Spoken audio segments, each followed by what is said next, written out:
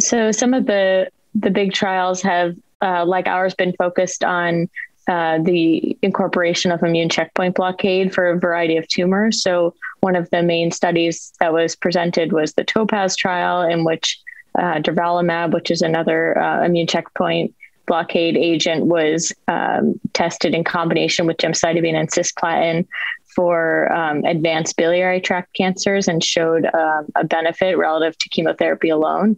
So that was one exciting trial. There was also data presented about how to optimize treatment for colorectal cancer based on both the circulating tumor DNA positivity and also based on patient age. So there was data presented demonstrating that those who are ctDNA positive following initial treatment have worse outcomes compared with those who are ctDNA negative, though it remains still quite an unanswered question as to what is the role of ctDNA in guiding treatment across GI cancers.